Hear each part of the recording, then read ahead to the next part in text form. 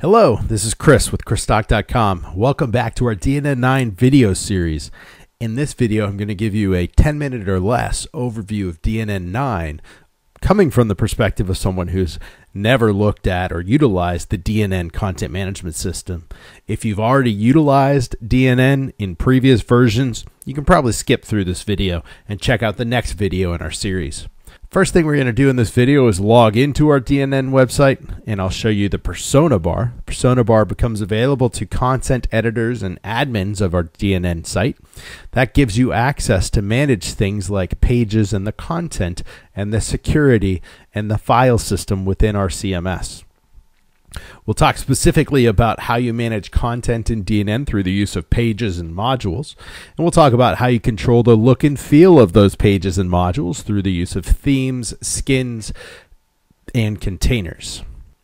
We'll also talk real briefly about the security within DNN. DNN allows you to restrict access to pages, controlling who can view them and even who can edit them. So let's go ahead and switch on over there to our virtual machine where we have DNN running, and I'm going to load up my DNN site by opening up the Microsoft Edge browser, and I'm going to navigate to our DNN9 site that I installed in a previous video. So I'm going to type in the URL dnndev.me. Now here we have our plain DNN9 install, which we completed earlier, and I'm going to go ahead and log into that install with the host or the super user account. This was the account that I created during that installation process. When I go ahead and log in with that account, I can see in the top right corner a couple things change. We now, instead of having a register link, show super user account. That's the first name and the last name of this particular account. And then we have a logout link option. On the left side of the page, we have what's known as the persona bar. The persona bar is actually new in DNN9. It replaces what was known as the control panel. The persona bar gives us access to a content menu here, which allows us to navigate to a page management section and a recycle bin.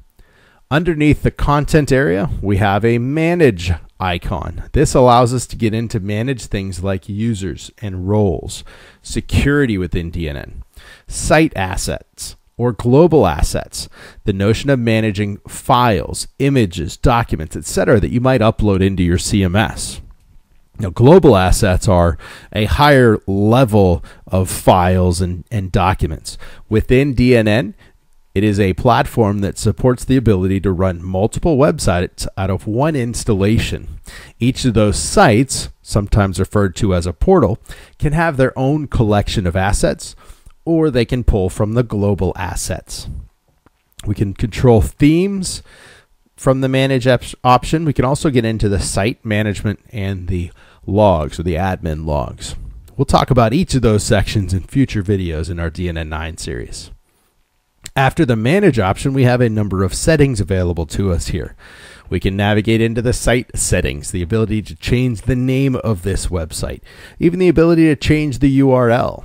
We can get into some of the security settings, the search engine optimization functionality within DNN, vocabularies, tags, categories. We can also manage extensions, the ability to add additional modules and content within our DNN platform. We can manage servers, the scheduled process, custom CSS. We can access our database through the tools within DNN and manage some of the configuration options. So that's a really quick intro to some of the features that the persona bar gives you, but more specifically, if you want to edit the content within your DNN website, the persona bar gives you a little pencil icon down here in the bottom left. This will allow us to go into edit mode. Now, before we talk about getting into edit mode, let's take a quick step back and talk about pages and modules within DNN. Within DotNetNuke, the notion of creating a page is provided for you here within the CMS. We can go into the content persona bar option and navigate to a link here called pages. This gives us a list of all of the pages on our website. Now, currently we have a home page. We also have a page called activity feed, search results, and a 404 error page. Now, you can't actually navigate to these options within the menu in our DNN site, because right now the home page, the one called home, is specifically the only one that's visible in the menu. If we were to close this little window that's opened up here, we can see that menu option over here.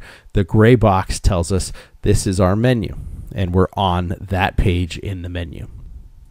So if we switch back over here to the pages option, from here we can either start to edit pages, which we'll talk about in a future video. We can add multiple pages at the same time, or we can just add an individual page. And again, we'll get into all the page management functionality, creation of pages, and the page settings in future videos in our series. Within a page in DNN, we can then start to apply content to that page. Content is applied through the use of a module. A module provides functionality within the CMS.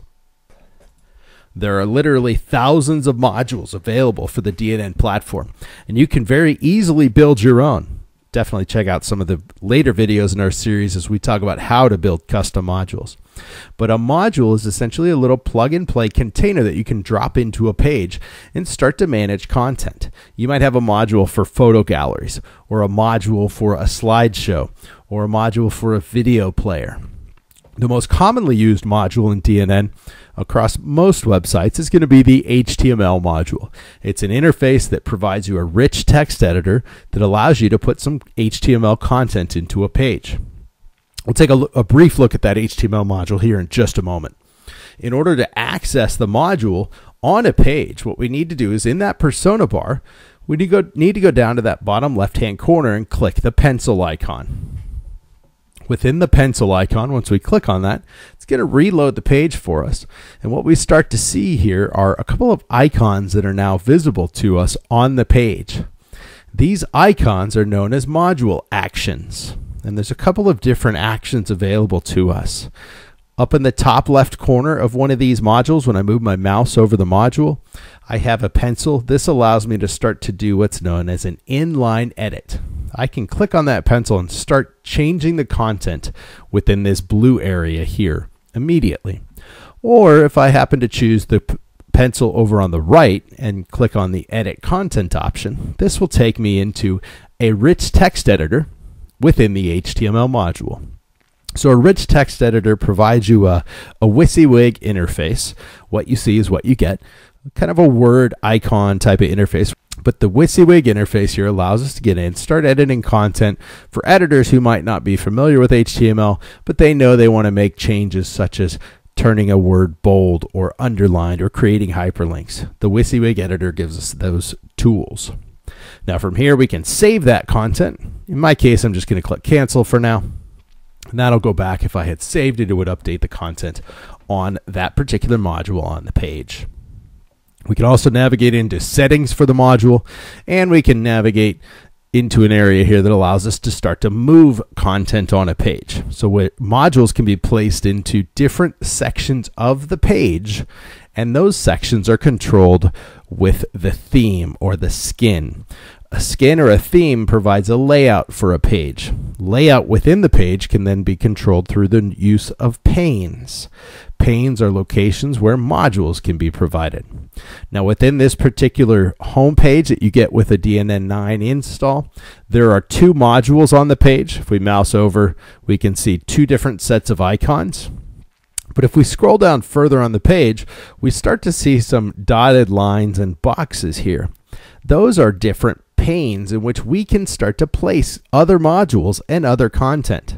We'll talk more about that in future videos, but the flexibility of the theming engine within DNN allows us to create a very flexible system and controllable system in terms of where we can place our modules and our content through these panes. Now we can also within DNN wrap these modules or wrap this content in wrappers. A container might have a border, might have a background. There are a number of different options available to us. We'll talk more about themes and containers in future videos in our series. Also within the platform, we can add additional modules to the page. So in the bottom portion of this page now, we have three icons. Once we switched into edit mode, this gray bar appeared. From here, we can click on add, and we can start to add a new module to this page. So we might choose this HTML module. If we click on that option, it then gives us a drag and drop option that we can go ahead and choose where we want this module to go. So if we go ahead and scroll down a bit, we can see we can take that module and drop it into any one of these panes. And as soon as we do that, we can start to populate the content for that module by going into that action menu and choosing Edit Content. We can also copy an existing module from an existing page using the second option here with the E next to it. And then we can get into the page settings if we want to get in and start controlling the settings for this page. We're not going to actually manage the settings on this page, but I do want to navigate in there and talk to you really briefly about permissions. When I went to the page settings option, I clicked on the permissions tab. This gives us a permissions grid here. This gives us the ability to start to control who can view this page using this view tab column, or who can edit the page using the edit tab column. Within DNN, you might hear pages referred to as tabs. This is one of those places where they are. But within the permissions, we can then start to control who can access the page, who can view it, or who can edit it. We do that through the use of what are known as security roles. We'll talk more about security roles in future videos in the series, but there are 3 roles that we can see listed here currently. There's an administrator's role, there is a role or a notion called all users, and then there is a registered users role. In simplistic terms, if I wanted to make my homepage only visible to people who were logged into my website, I could uncheck the view option for the all users section, and I could check the view option for the registered users role. This, if I hit save, would make my page no longer visible to the general public. If they tried to hit that particular page, it would take them to a login page. As soon as they logged in, assuming they had an account, they could then view the page. We're not going to make that change here on this page just yet. We'll talk about security and permissions in additional videos in the platform. Let's go ahead and navigate back over here to our website as we wrap up this video. If we had made any changes, and I did, I put one module on the page, but I have not put any content into it. After we're done with that, we can go ahead and click on close. That will close our edit interface. You notice most of those dotted lines all disappear. We still have 2 modules with content being displayed on the page, but that new module that I added down in the bottom middle is no longer visible. That's because we hadn't populated any content yet. So it looks like we've gone over our time frame of 10 minutes here, just briefly, but there's a lot of content to cover with an introduction to DNN. So hopefully you found this video useful. If you are familiar with DNN and looking for what's new in DNN9, be sure to check out the next video in our DNN9 series. This is Chris Hammond with ChrisDoc.com. Appreciate you watching the video.